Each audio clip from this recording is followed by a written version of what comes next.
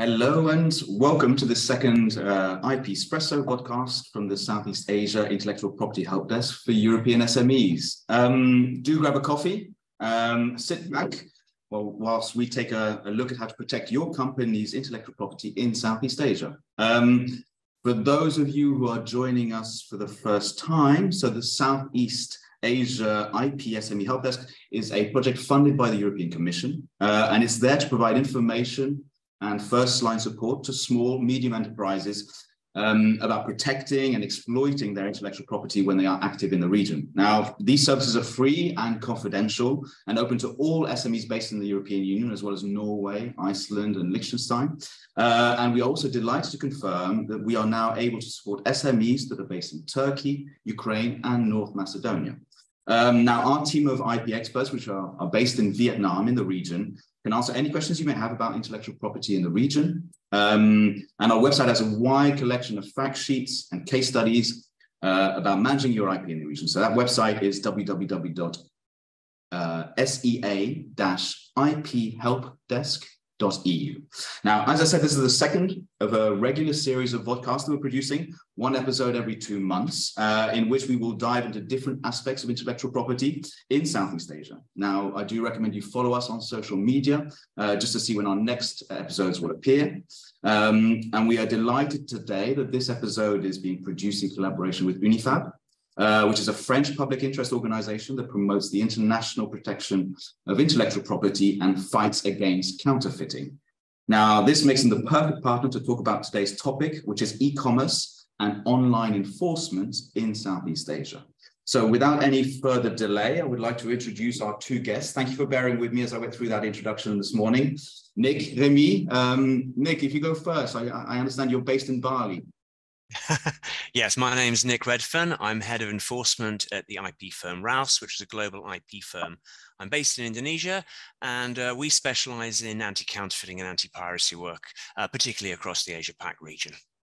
Super. And I mean, maybe not as glamorous as Bali, but still, Paris is a beautiful city. It's not bad. It's not bad. Yes. Thank you very much for having me today. So I'm Remy Mulemba. I'm managing the public and legal affairs of UNIFAB. So you introduced it quite well, the French Association for the Protection and Defense of IP Rights.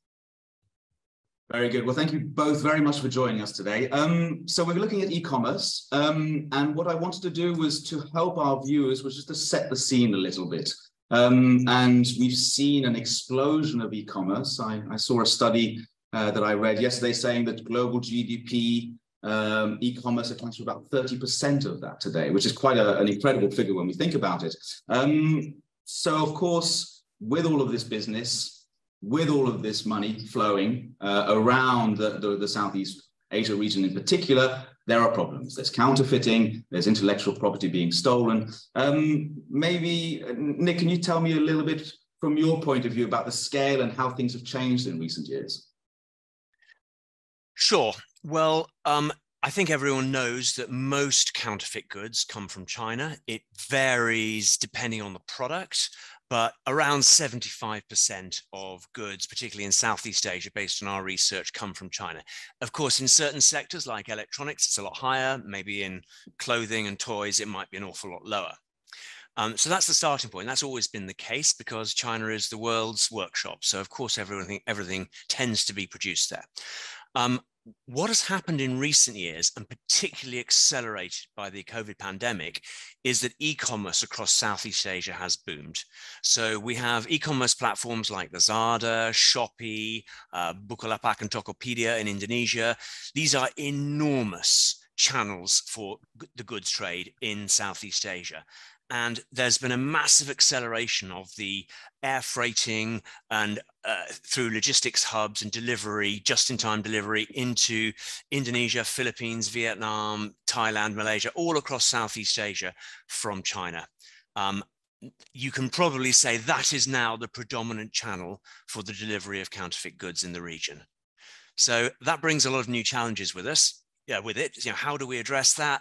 How do we collect the data on that, and what do we do about it? And we'll obviously talk a bit more about that in a moment. Yeah, super. Thanks to guests. We've got quite a challenge here. Remy, UNIFAB is particularly interested in protecting French intellectual property, some of the most famous brands in the world, have their handbags and their perfumes copied. I'm just wondering, how big a concern is this for the French industry?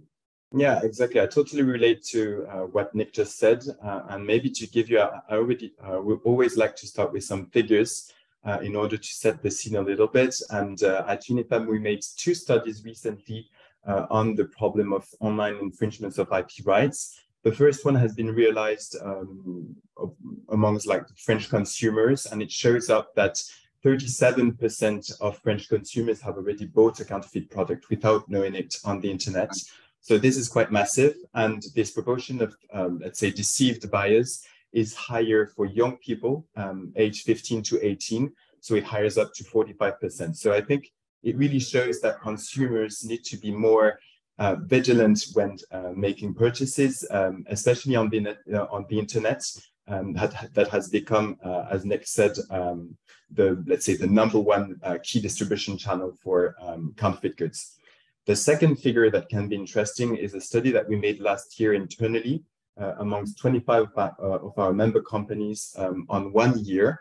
And on 1 year only on different e-commerce platforms and social media, our 25 member companies have notified and taken down more than 32.2 million illicit listings. So it is quite massive, and you can imagine if this study has been made amongst our 200 member companies, but also internationally. So this is, yeah, very, very important. And it is an issue that we need to actually take into account. That's quite a figure. 32.5 million, you said, yes. Yes. I mean, that's yes. It's hard to get your head around, numbers like that at times. But yeah, I mean, I think that reveals the scale of the problem here. And I suppose that, all of us being locked away during COVID has kind of accelerated this. Would you agree with that, Nick? That actually the fact that we were all purchasing online, that we were getting things delivered, that we weren't able to go to the shops, has exacerbated this problem? Exactly. Yeah, we've seen an acceleration in this over the last 3 to 4 years. I can give you just a couple of figures from, if I just take Indonesia, a couple of brands, 3 brands that we've been looking at. One is a household name, I won't mention who. In one platform in Indonesia, they can find 10,000 counterfeit listings. A couple of small brands, not household names. One of them said they found 2,500 across, I think, 3 platforms in Indonesia. This is not a well-known brand. You wouldn't know it. Right. Yeah. So that's what a small business can face, thousands on just a few platforms in one country. Now, okay, we can always say listings are one thing. So what's behind that? Well, another company, also not a huge household name, but a mid-sized brand, they did an analysis of all of their products. And this is a personal care product. They bought samples and did the analysis. They found that nearly 100% of the products available on Shopee were counterfeit. And on Lazada, it was something like 60 to 80%. So this is the level of problem when you get down to the macro level in countries. That's why when you add all these numbers together, you get to the sheer scale that Remy was talking about worldwide. Yes. And I think that this is different, isn't it? Because this is all visible. We used to deal with counterfeiting, which was you used to go to that market. There was the Vietnamese market in Warsaw, I remember, where you could go and find any product that you were looking for at a knockdown price. But it's different today, isn't it? It's now all online, and the merchants are putting themselves out there. Absolutely. In the past, a business would need to actually travel, or their distributor would need to report back that they had found something in the market, or maybe a sales team. And in years gone by, getting that information back to an IP owner's headquarters for them to consider what to do about it was a long and time-consuming process. Right now, because most businesses are either trading online themselves, or they're at least looking at what is happening online, they can see that back at headquarters.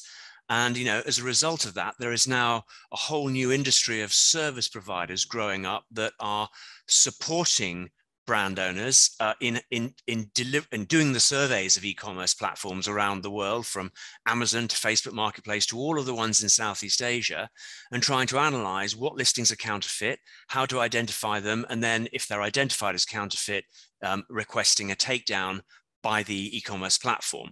And under the basic principles of what's called secondary liability law, the first person who's infringing is the person selling, of course. The second person who's assisting, and the platforms are essentially secondarily liable if they don't remove something after they've had notice that it's infringing. Yeah, so there is a process there that many companies would hire one of these software houses who would provide software that would do all of this, and using a great big dashboard, they can help work out how to remove quantities of listings. Yeah, I see. Again, I have some memories of me walking down East Street Market in Southeast London. I don't know if you know it. And there would be these guys that were there with these little suitcases they could close very quickly and run off at the moment that a police officer appeared in the market. So we've moved on a lot from that now, but the scale has really exploded as well. And Remy, we're here to talk about SMEs today, but SMEs don't necessarily have the resources, the manpower, the budget necessary to potentially counter this efficiently. I just wonder, could you give us some examples of how the biggest companies in the world are confronting this problem, to see if there's any lessons to be learned from that? Yeah, of course. I think first thing first, it is already very difficult, and we already talked about it when we come back, for example, on the dangers of buying counterfeit goods on the internet. We can particularly point out, I think, that the counterfeiters are often part of, let's say, international organized crime networks. This is a reality. That are prepared to do anything to make money. So when someone buys a counterfeit on the internet, I think there are some, let's say, three scenarios that can be seen. The first one is maybe in the best case that the buyer of counterfeit receives a product that just does not match or conform to what he or she has expected in terms of designs, in terms of functionality, in terms of color, whatever. A second option would be, it is, let's say, less pleasant, is that you can receive nothing. Or the third one, in most serious cases, that counterfeiters will, in addition to selling you nothing, steal all your personal and bank details that you left during your purchase. So this is something that I think we all need to have in mind. And of course, it is super difficult to come back to your question, even for big companies, biggest companies that have the budget and sufficient resources to have full protection of their IP rights online and worldwide, because they also face off the same counterfeiters that are really true professionals who know perfectly well how to fool the consumers by posting ads that appear to be perfectly legal and trustworthy, but they're also professionals in understanding, let's say, the legislations and regulations in force in different countries, and they're able actually to grasp the potential loopholes in each of the systems. So this is very, very difficult, even if you have a team of, let's say, 100 of people actually doing brand protection for your company.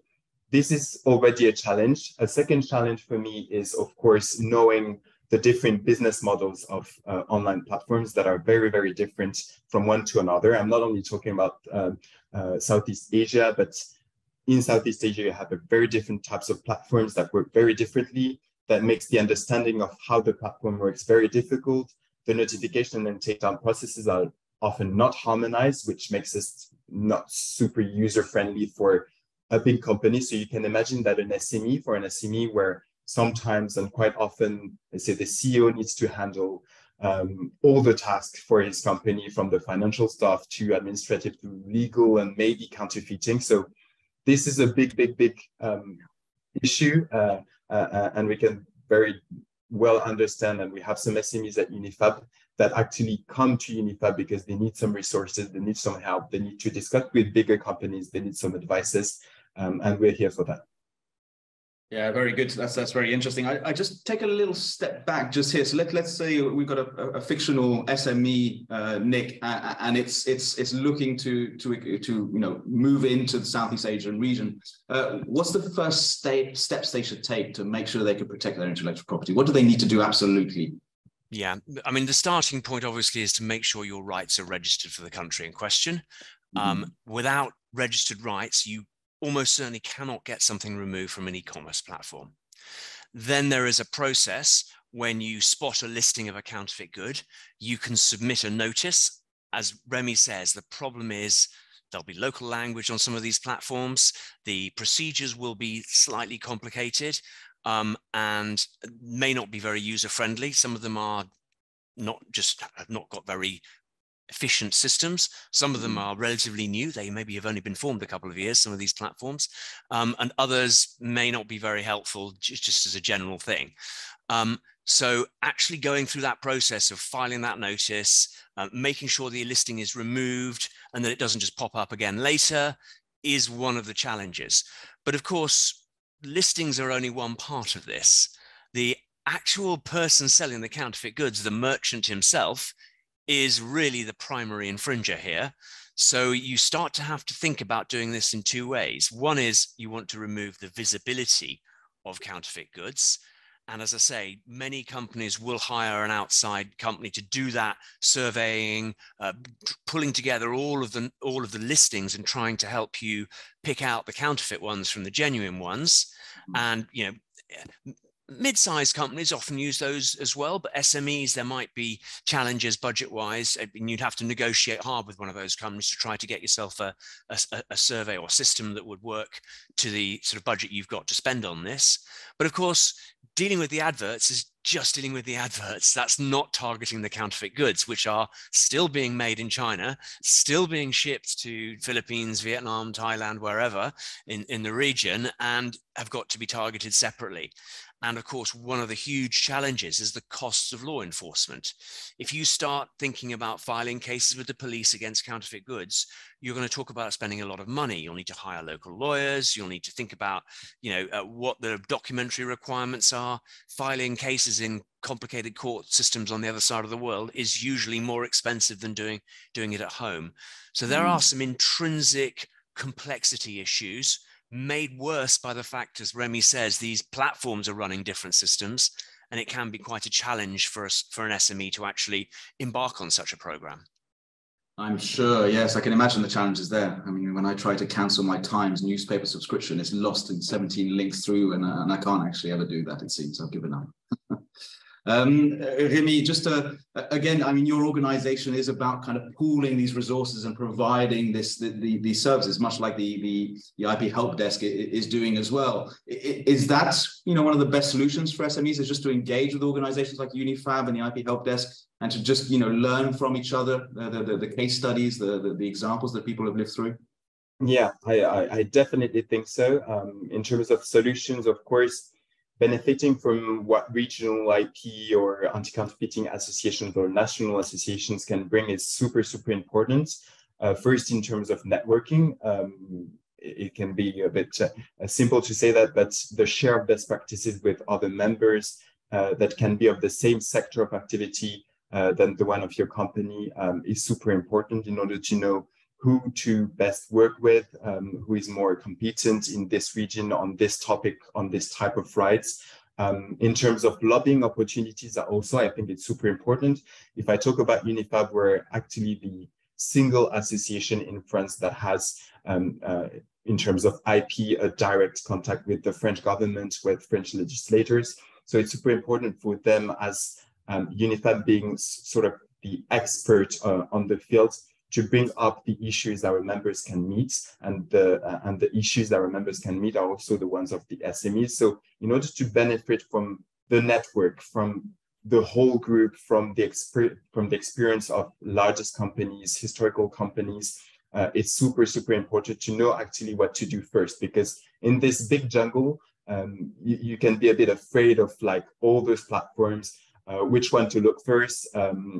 Where do I have some counterfeited items of my products? On which platform? Is Southeast Asia a problem for me? All those questions can be actually asked and answered in an association, in any type of organization that can help. Yeah. Okay. Yeah. That's very interesting, Remy. I think you're getting onto a topic that I wanted to cover, which is this engaging with the local players, engaging with the local regulators in this space. Now, again, for an SME, I know that's a challenge. But Nick, do you have examples of you seeing this work where you're able to engage with Indonesian authorities and things like this, and to see progress and to see them taking steps?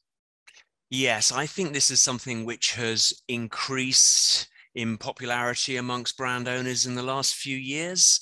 It's not specifically connected to e-commerce, but I think the greater understanding of the scale of counterfeiting globally, the fact that there is data, the sort of data that Remy gave earlier on, that is now available by organizations such as his, that is presented, has increased the understanding about the problem here. And if you are trying to sell goods around the world, it is one of the things you've got to deal with, no matter whether you're the largest multinational, the smallest SME with distributors perhaps selling on your behalf in countries.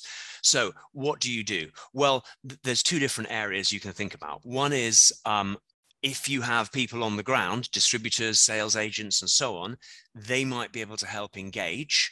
And certainly some of these platforms are trying to offer systems and processes to help brand owners do more. They might be organized locally in local language. You might have to meet with the local team. Some of them are a bit more international. They can do it by Zoom or Teams calls, and you can engage with them by email, but it varies. That is one of the major challenges, the sheer variation. So that's the first thing. If you've got people locally, even if they're not your own staff, if they're agents and distributors, they might be able to help get that kind of thing set up for you. Secondly, there are more resources like the EU SME Helpdesk and national government attaches from Europe, UK, US, various other organizations. Industry associations also have representatives in Southeast Asia.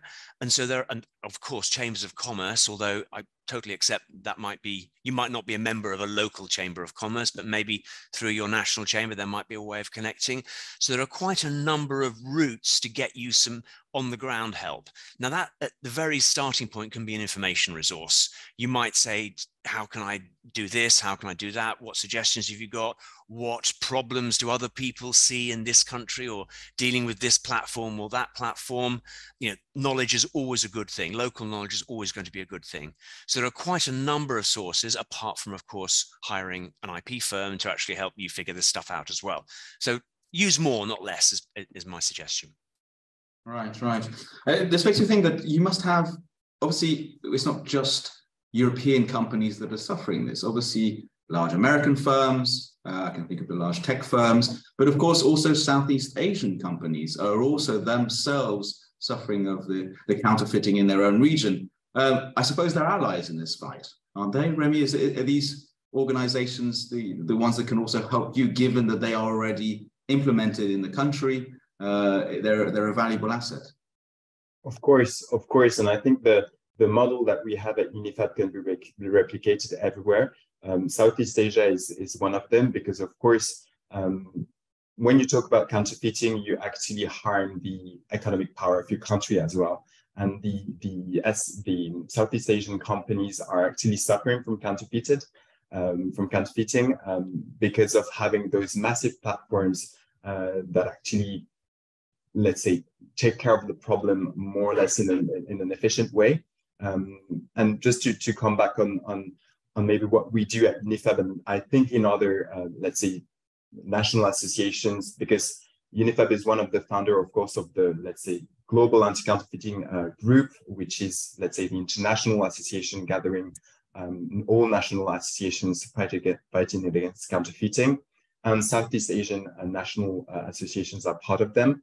And I think they all build up on the same kind of, let's say, planning, where e-commerce and online enforcement is actually dealt with through different elements, through direct discussion and dialogues with the e-commerce platforms of the region, of the country, as Nick said. We at UNIFAB actually have the chance to have those bigger platforms, let's say, to talk about Indonesia, Bukalapak, Tokopedia, that actually are able via Zoom to keep the link with French companies, but also international companies on their brand protection policies, all the updates, hearing about the companies. In all the discussions we have with the platforms, they are always saying that all the elements, all the information, all the data that a company can send to the platform is super needed for them to fill in and to higher up their, let's say, the efficiency of their programs, of their algorithms, to be more proactive, etc. So dialogue with those platforms is super important. But also, as Nick said, of course, you have some, let's say, representatives of your government, of your nation that are actually based in Southeast Asia. For France, we have a French IP attaché who is based in Singapore and taking care of all the region. So this can actually bring you some very good knowledge of how it's happening on the field in terms of online commerce, in terms of, let's say, offline enforcement as well. So those points of contact, those guys, all the guys that you can rely on are actually super important for your company. I see you nodding throughout that, Nick. You're agreeing with all of that, that it's about engaging with those platforms, that they are people that you can work with. They are not the problem. They are just hosting, unfortunately, this counterfeited products, but they are happy to try to fix the problem together.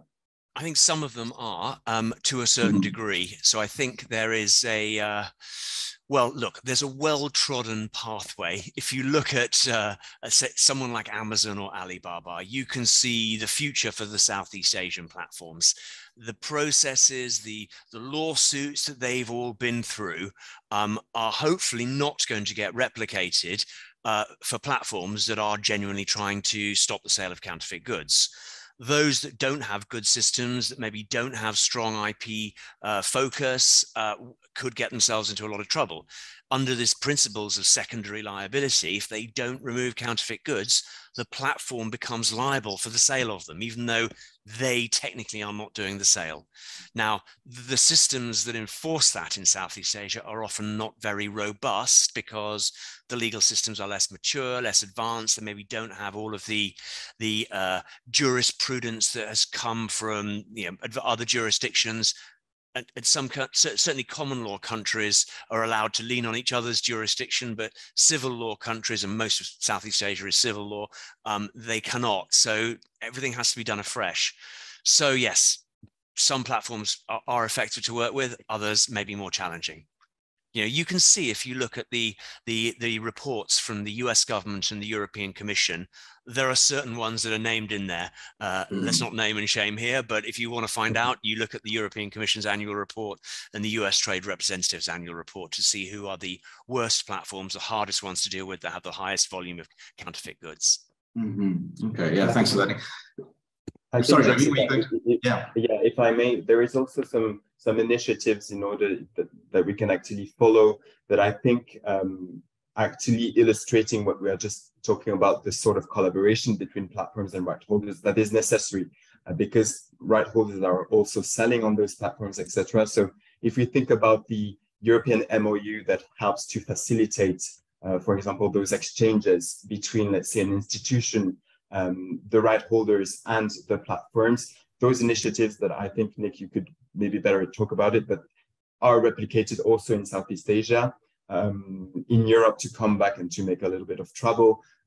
We actually have some new laws, so the Digital Services Act that also helps, that asks the platform to put in place a number of things. We also have an EU toolbox against counterfeiting that is also another initiative, and that is helping to bring up some guidelines and to facilitate those exchanges between all those worlds. So those initiatives can be also a real asset, and for an SME can take part on any of those discussions through the associations or directly. It's I think another opportunity to best protect itself. Yes, that's right. And I can, to extend that into Southeast Asia, this MOU concept, which is basically a process where IP owners and platforms sign it's called an MOU. It's basically a code of conduct for how they're going to work together to efficiently remove, cooperate on law enforcement, deal with repeat infringers. Lots of different things can be included in MOUs.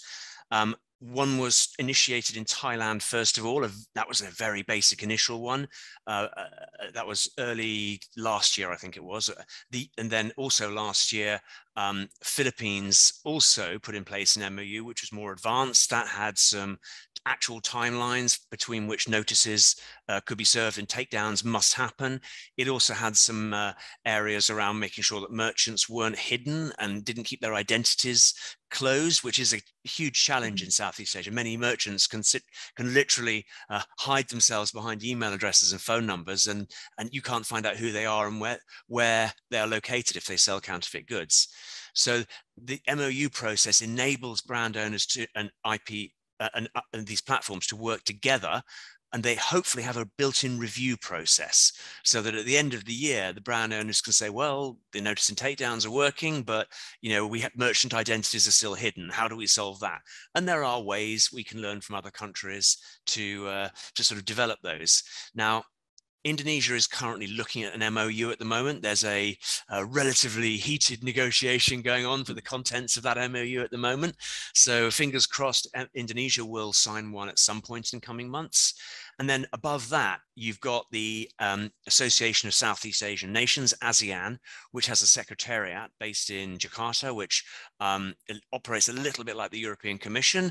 And its member states have mandated it to look at IP issues on e-commerce, and it is exploring what its role with these kind of MOUs should be. And maybe eventually in years to come, a sort of template like the European Union has will be rolled out at sort of ASEAN level across the whole region. And then all of the platforms can then join with common processes, similar timelines, which would address that challenge that Remy mentioned earlier about the fact that many platforms run different systems. Right, yeah, we're starting to get a little bit far away from what an SME can do, but I still think it's very interesting to see how these things are moving, because as companies are thinking about investing, growing in certain regions, obviously this will provide the stability, the security they're looking for to take that leap potentially. So obviously all of this is very welcome. And just to clarify for our listeners, so the MOU is a bit like the first stage in the process of coming to some sort of regional regulation on these things, very much mirroring what you said, Remy, the DMA and DSA regulations that we've had in Europe around digital markets. Yeah, I mean, the problem is that each country has its own legislation in Southeast Asia.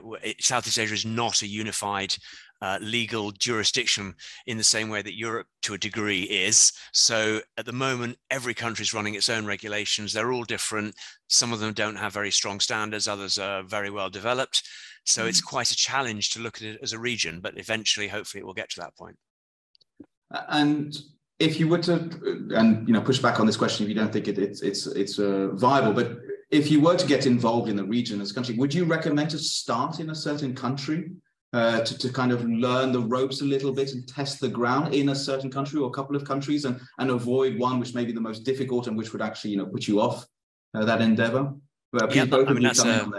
It's a very good question to ask. Typically, companies start with where they've got sales. They want to protect their sales markets. I would definitely say do not start in a country where you'd have no one on the ground selling products. There is no point removing counterfeits and replacing them with more counterfeits.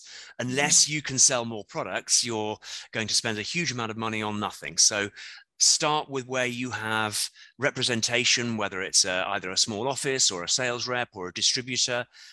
Obviously, the more developed a country is, the easier this is to do. So, Singapore is the obvious starting point. It's incredibly straightforward to do this kind of work in Singapore. You don't expect to have high volumes of counterfeits there. There'll just be a few, perhaps. Then you'd need to start thinking about where you have a market, whether it's Malaysia or Philippines, Vietnam, Indonesia, Thailand, whichever of those countries you've got a sales market in or are about to launch in. Then you would ally that to saying, okay, well, how do I deal with the counterfeits on the platforms? Am I going to get myself set up with some level of support locally from an IP firm? Am I going to start talking to the local representative organizations in that country that can maybe assist me? Do I start talking directly to these platforms? And maybe some of them will respond to you and say, yes, you've got to do this and this and this. And maybe if you can get the electronic communication system set up, you can start work there. Or you could hire one of the bigger international sort of software companies to do these kind of things. If you can get a low rate for them just to start in one country, it's quite possible to do that as well. Right, that's very good, Nick. I think we're kind of providing now at this stage with a little bit of a to-do list for those SMEs as they go into the region. So I think that's great. We've had a few questions. I'm just going to move on to those. Remy, just to start with you, this question is coming. So in France, do you have any legislative text under discussion that could protect SMEs in their online enforcement of IP rights at the moment? Yes, we actually have, so it's a draft law for the moment. that is on the modernization of the fight against counterfeiting, which follows on from a report on the same topic and attempts to assess the state of counterfeiting in France, the resources available to us today in terms of protecting our IP assets, both online and offline, but also the challenges we face. And finally, the report proposes some solutions aimed at improving or modernizing the whole. And in the initial report, what is interesting for SMEs is that the French member of parliament that drafted the report proposed that they said that it was important to make it easier for companies to defend their intellectual property rights through the creation, for example, of a body in the legal form of a public interest grouping or an association to provide advices and assistance to right holders. So what we said, I think, during this discussion, but also authorize an existing association or one to be set up specifically for this purpose to take legal action for this purpose. Because of course, as Nick said, it costs money actually to defend itself. So having maybe an association that can be doing this on your behalf can be a solution as well.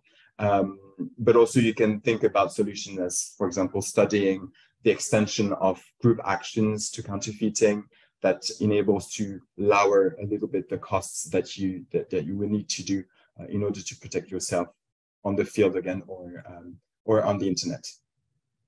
Okay, interesting. Nick, just coming back to ASEAN again, we've had a question come in about that. What do you think the timeline is in terms of seeing ASEAN implement some measures that can be helpful? In terms of the ASEAN Secretariat have an IP plan which sets out what they're planning to do. Unfortunately, that is now, so they run a 10-year IP plan, which is coming to the end of its life in 2024. So it has an e-commerce component to it. And at the moment, they are exploring what to do, and they are essentially studying what to set out in their next IP plan, which will start at the beginning of 2025. So over the course of the next year, the more they hear about, the more that they study this area, and the more people talk to them, that will help set the agenda for the next 10 years for ASEAN. So we're kind of in a transition phase at the moment. I would fully expect that their 2025 action plan has e-commerce right at the top of it as one of the top priorities to be dealt with across the region.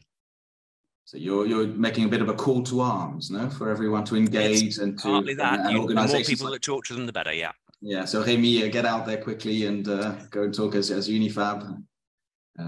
Yeah, great. Okay, and so Rémi, just come back to you. So what are the current contemporary challenges your member companies are facing when talking about counterfeiting online? Can you give us some concrete examples of what they're facing at the moment? Yeah, of course. I think we have been focusing a lot on, let's say, traditional e-commerce platforms. But one, let's say, current and contemporary challenge is, of course, protecting yourself on platforms or digital players such as social media. If we think about TikTok, for example, and the business model of TikTok, where you have actually some live videos, or even on, let's say, Instagram, where you have some lives that are posted, it is quite difficult. And it's another challenge to actually have the possibility to monitor, to identify, and to notify the content that is infringing your rights during a live sale. You're not all day long in front of your phone. Even the service provider that can do this work for you is not in front of Instagram or TikTok all day long. So it's it can be complicated, and this is kind of a further challenge that we actually anticipate.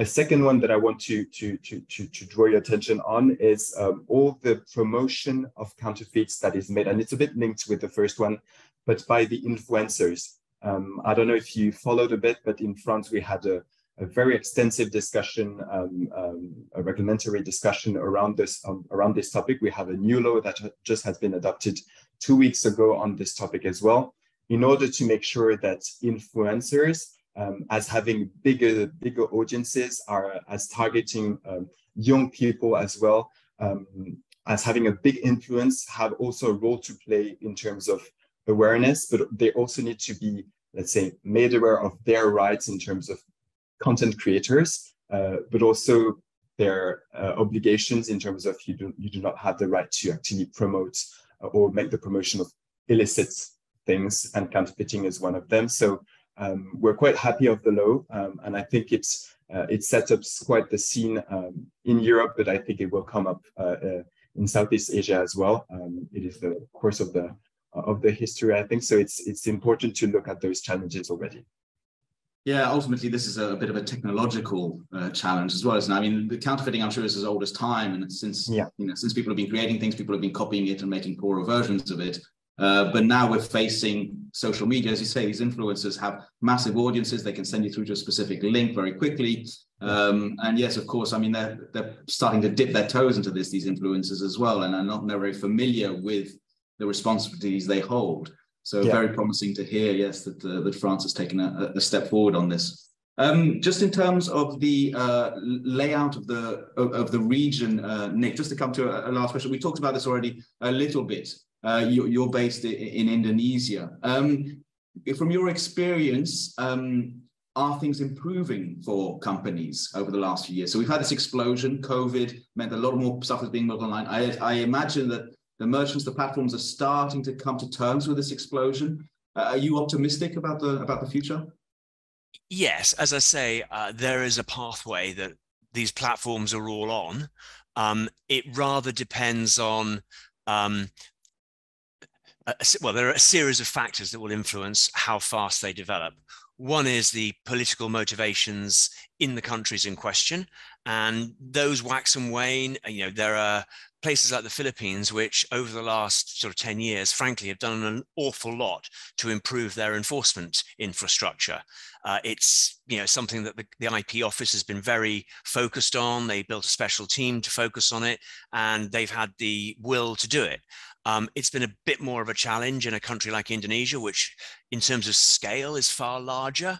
So, you know, any country that is inordinately large, like, you know, India, China, Indonesia, these kind of huge countries, things are automatically harder to do. So, and the legal structure here is maybe not as well developed as it is elsewhere. Things come and go in other countries. Malaysia in years past had a number of political problems, but those seem to be gone now, and people are very optimistic that that will start to improve its IP infrastructure. Thailand is stuck in a sort of zone in between governments at the moment. We are kind of worried about whether the efforts to keep improving their IP infrastructure are going to continue because, you know, the political things.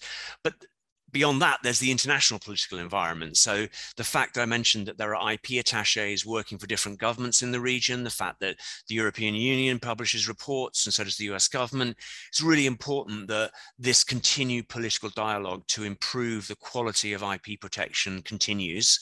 If people lose interest, lose focus, and say, oh, I can't be bothered, then yeah, the systems will not improve as quickly as we hope they should do. Great, thank you very much. A slight optimistic with reservation note at the end there, Nick. That's great. We're coming to the end today, guys. I'd just like to thank you both very much indeed. And yeah, massive thank you for giving us your time today. Thank you very much for sharing all of your knowledge with our listeners. I think it's been very valuable for SMEs. Just a little bit of housekeeping just before we finish for today. So a big thank you also to UNIFAB, Remy, and their support in making today's vodcast possible. If you missed any of our vodcasts, we'll be posting all of this on our YouTube channel, which is our new IP Espresso channel.